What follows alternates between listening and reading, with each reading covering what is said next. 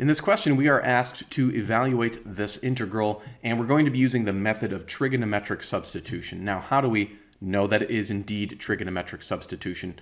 Well, perhaps to really see it, what you're going to want to do is the following. Take the quantity that's underneath the square root, and you're going to rewrite that in a very strategic manner. So you're going to have the square root of t squared minus, and then 1, you'll notice, is a perfect square, so you can rewrite that as 1 squared. And so you then sort of focus your attention on this expression right here. And that expression involves the square root of a variable squared minus a constant squared. It's a very specific scenario. But if you look at the 3 expressions in the left-hand column here, you should be able to identify a similar pattern. And hopefully you can see that this pattern matches the pattern in our problem, because over here we also have the square root of a variable squared minus a constant squared. Notice in our case the constant, which is denoted by the letter a, is just 1. So our a is equal to 1 in this problem. And now that we've identified the correct expression, the first thing that we're actually going to do here to get this problem going is make the following substitution.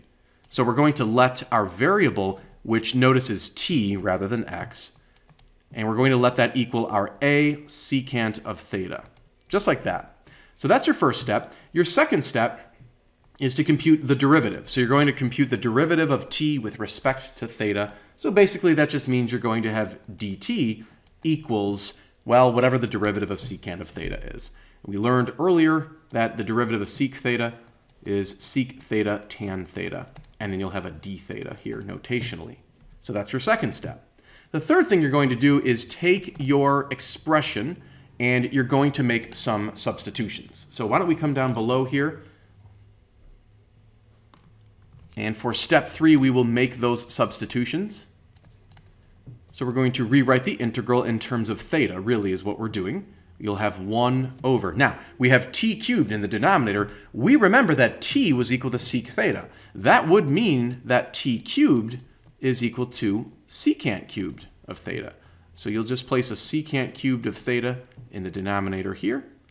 Then you have your square root. Then you have t squared. Well, go back to the original substitution. T was equal to sec theta.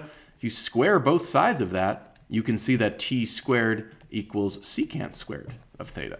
So that's the substitution we'll make next, is secant squared theta. Then we just have minus 1.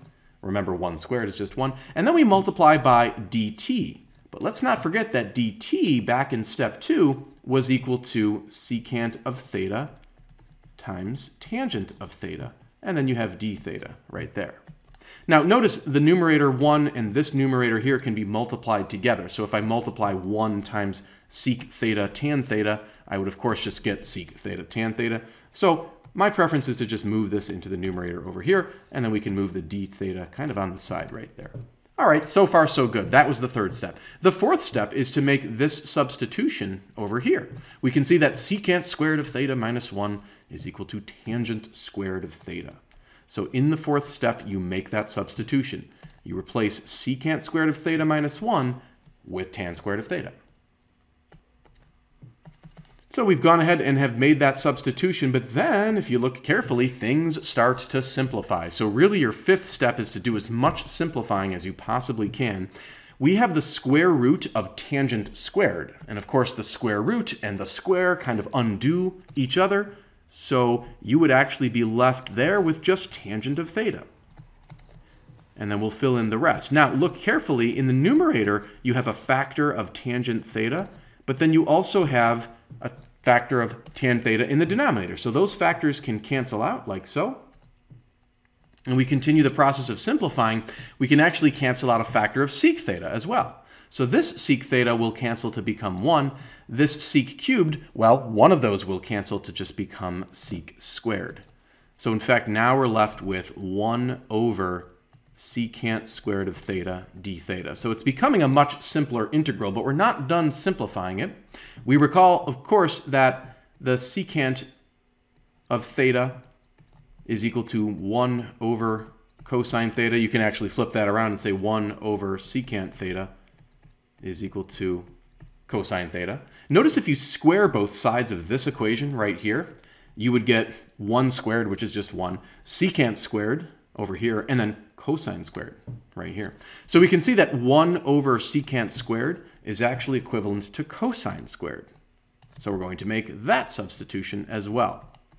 And the reason we do that is because there's an identity that's going to help us out here. So here is that identity. We've probably learned in the previous section that the cosine squared of your variable is equal to half times 1 plus cosine of 2 times your variable. So we're going to make that replacement. We'll rewrite cosine squared as 1/2 times 1 plus cosine of 2 theta d theta. We can factor out this 1/2. So now we'll have the integral of 1 plus cosine of 2 theta d theta. Now we're ready to integrate finally with respect to theta.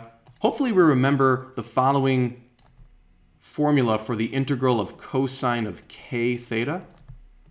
You could do a u substitution, but I like the following shortcut. You end up with just 1 over k, where k is a constant, times the sine of k theta. So we'll refer to that in just a moment, but let's go ahead and begin the integration process.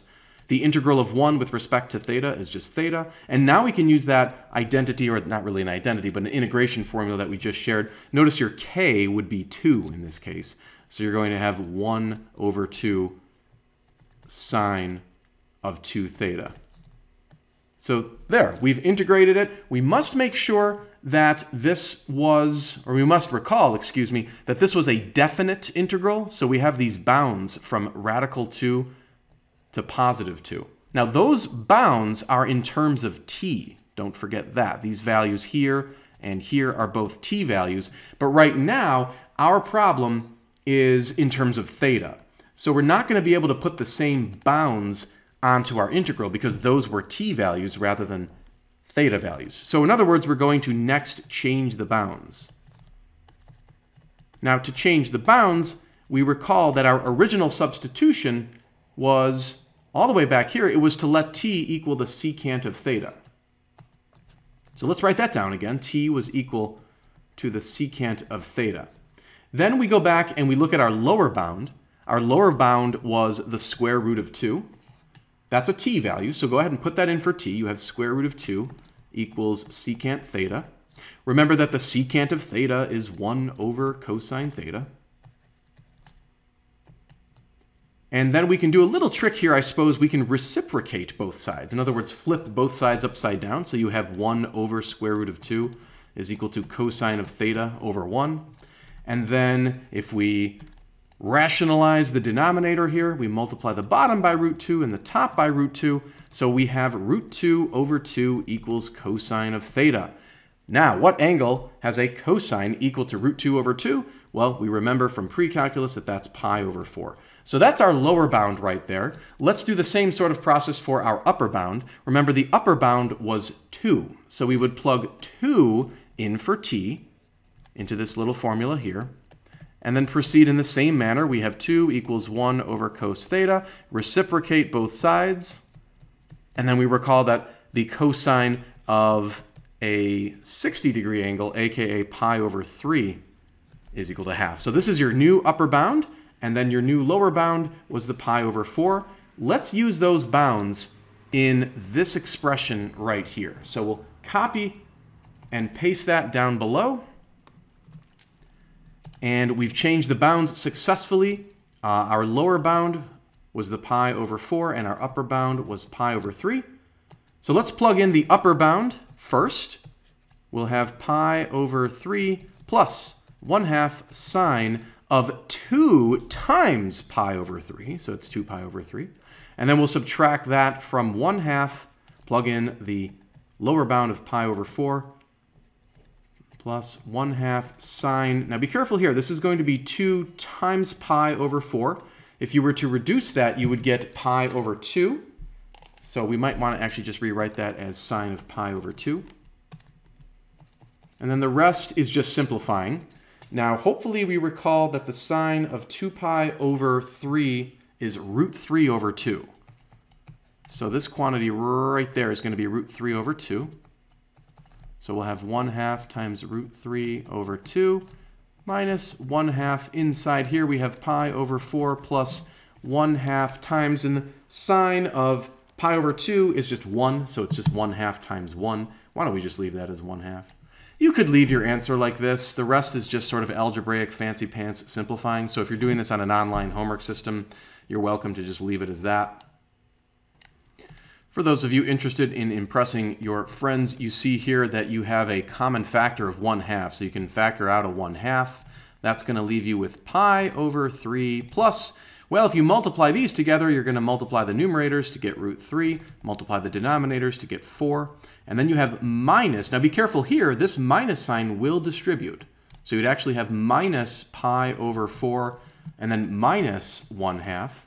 I suppose then you could go ahead and subtract pi over 3 minus pi over 4. Find a common denominator. You'd have, let's see, you're going to put it over 12. You'd have 4 pi over 12 minus 3 pi over 12. Oh, neat. That's just pi over 12. So you'll have 1/2 bracket pi over 12 plus root 3 over 4 minus 1/2. And that's just another way of expressing the answer.